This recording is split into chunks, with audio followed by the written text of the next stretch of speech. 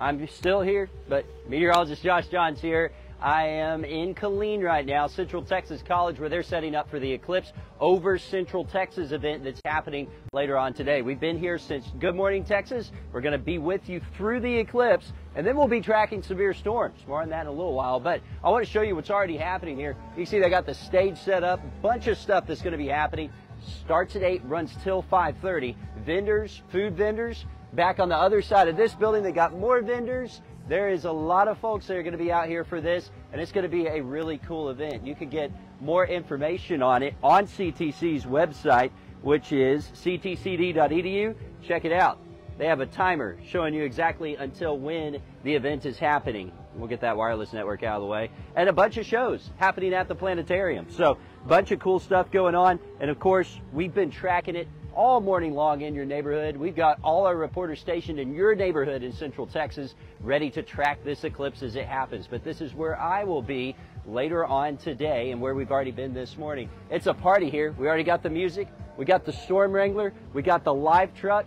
We got Doug driving the live truck, running the video. I've got Grant behind me running it here. We're going to have reporters all over Central Texas today to cover this. Let me show you what's happening with the weather so far, though.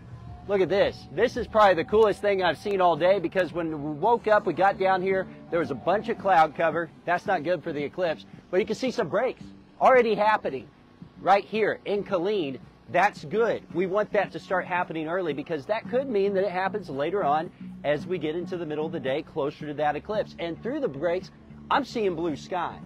We have high clouds here trying to come in too. Let's walk over to the live truck, and I'll be able to show you some of the weather stuff that's going on here as we are going through the day today. So here's future track, and I'll hold it out here. Hopefully you can see it. I've paused it at 1:30, but let's go back to where we are right now. Again, it shows that thick deck of clouds that's out there. But we'll continue through the day. Notice how we see clearing trying to happen south of Waco, Temple, Killeen, and that's trying to work up. It is very possible we get real lucky here. 1:30, that's pretty close to the time of the eclipse. You go online to our website. We've got your list of totality times there. But that's when it happens in Waco, Temple, Killeen, is between that 1:30, 1:40 time frame, or between 1:30 and 1:50. And you can see right there, we may see some breaks in the cloud cover. That is good news. If we can manage to pull that off, we will be in one of the best spots in the country to see this eclipse. Of course, it all depends if we get the clouds out of here, and hopefully we do. But here's what I want you to be careful of. If you happen to be here from out of town, or even if you're here in Central Texas, or you live here in Central Texas, you know that in the springtime, we can get thunderstorms. That's likely going to be the case this afternoon as a warm front lifts northward. I think we'll see them pop up in the Brazos Valley and then work from south to north across the area. These will carry the threat of strong to severe storms, including the potential for hail, wind, and tornadoes. So I know you're going to be excited about seeing the eclipse. You're just going to be excited. There's going to be a lot of folks on the road trying to get where they're going after the eclipse. We don't want you getting caught off guard. So know that in the afternoon, we could be seeing some strong to severe thunderstorms continuing into the evening. We may even have more coming up tomorrow. But let's talk about the threat for today. Again, severe storm potential in place across all of Central Texas, but I do think the biggest activity will occur east of I-35. That's where we have you in that scattered risk. Potential's there for up to hen egg size hail, winds to 65, and even a few tornadoes. So it's going to be a very busy day, not only with the eclipse that's happening here and all the events happening here in Killeen, but also with the potential for severe weather. That's why we got the storm wrangler, because once we're done here, we may have to go right out there and get into the storm, because they're going to be forming in the afternoon. So, of course, you can count on us. We're going to keep you advised, and we're going to be covering this in your neighborhood, going into your neighborhood, looking for that severe weather potential. Hopefully not only we see breaks in the sunshine, but hopefully we also see the severe weather threat kind of minimized. But it is something we're going to have to watch very closely here as we go through the day. Matt Hines is in Woodway. We're going to have Caleb at the studio. We're covering this on all fronts, weather-wise and reporter-wise, with folks in Lake Waco, Hillsboro, Waco itself, Killeen. Also, we have folks in, what is it? Lampasas, right? Yeah. Lampasas as well. So we've got you stationed all over Central Texas to witness this once-in-a-lifetime event that is going to be awesome. Even if we do have the clouds, you're going to notice this as it comes over. We'll get plunged into darkness for 4 minutes in spots, and even over 4 minutes in spots. Right here alone, We're looking at 4 minutes and close to 20 seconds of totality. That is a once-in-a-lifetime event that you won't forget. So be sure to get outside, see this, and watch our coverage on air and online. The online coverage starts at 12, goes till 2. On air, 1 to 2. And we'll have you covered with all facets of how to stay safe during the eclipse, the potential for severe weather afterwards as well, and just the cool things happening in Central Texas as we celebrate this once-in-a-lifetime event. Do we have any questions, Grant?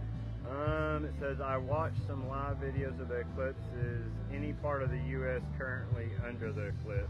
No, that's not going to start. We'll start to see partiality. That's when the first contact is between the moon and the sun there, or the moon's shadow. I think kind of the question he's asking, when will the eclipse start for the North America continent? For North America continent, it crosses the Rio Grande. The totality part crosses the Rio Grande around 1:30, and then it moves across into here. It'll get out of Maine closer to 3 o'clock.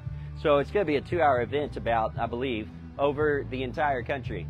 Partiality will start as early as lunchtime. That's why we start our coverage at 12, and that's when we'll first start to see the sun go from the sun to the crescent, and then eventually completely covered by the moon's shadow, or by the Earth's shadow rather.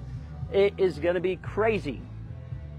Says, what direction should we be looking? I'm assuming south. So really and truly, because it's noon, you'll be looking straight up for the most part, but it's going to come across here from the southwest to the northeast, much like the direction our storms go.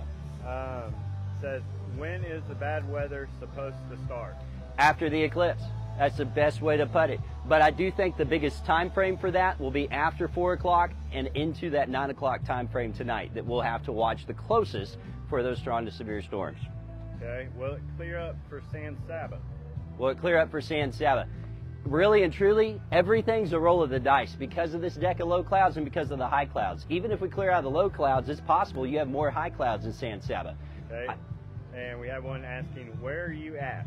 I'm at Central Texas College in Killeen, and we are real close to the center line of the eclipse. It's probably 10, 15 miles that way, so coming over Lampasas County. If you're in Fort Hood, if you're in Killeen, if you're even in Temple or Belton, come on and let me show you the eclipse map too.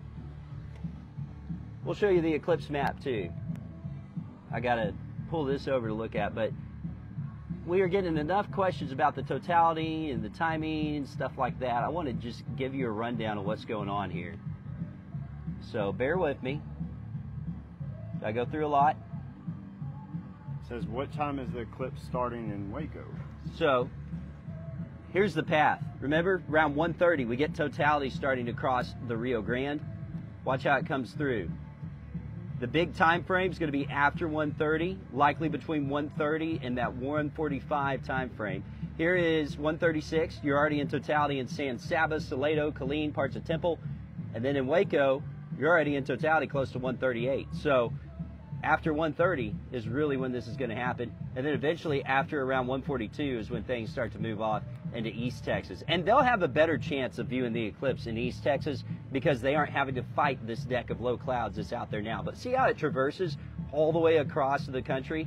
We're talking about covering over Missouri, Illinois, parts of Kentucky, Indiana, also into Ohio, Pennsylvania, New York, all the way up across our country into Maine and eventually into Canada. So this is a big deal that is happening today. And hopefully, like I said, we get lucky enough that we can see some breaks in these clouds and get to experience this once-in-a-lifetime event. So they're still kind of asking, will it clear, I guess.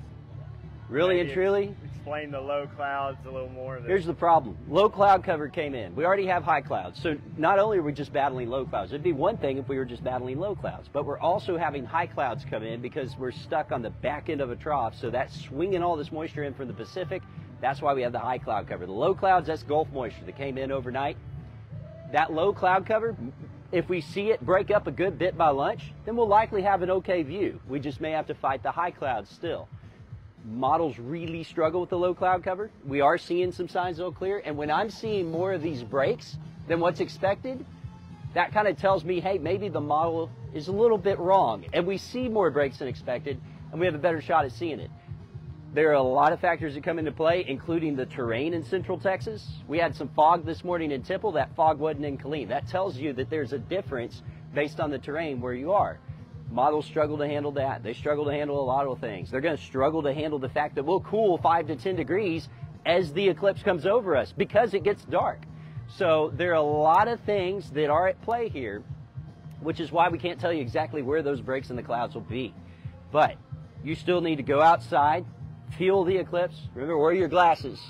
Wear your glasses. Don't look directly at the sun until we reach totality. That's when you won't see any light around the sun. You don't want a ring. You don't want little fiery things on the edge. You'll be able to tell when it's totality. That's when you can take it off. So it starts, the eclipse the totality starts at 12:20.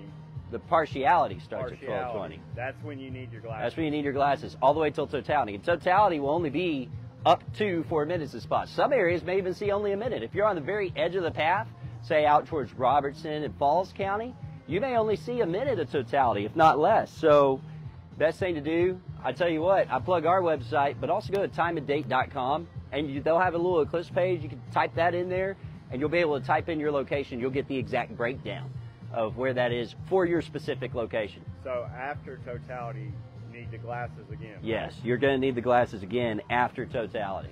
So only during the totality can you take the glasses Only off. during totality. And don't look directly at the sun, even with your, don't look directly at the sun with your glasses off. During totality, you can, but if you start feeling any sort of weirdness, just put the glasses back on. It'll still be cool to see. So they're asking about your super cool shirt. It's kind of Ain't like that cool? the clouds.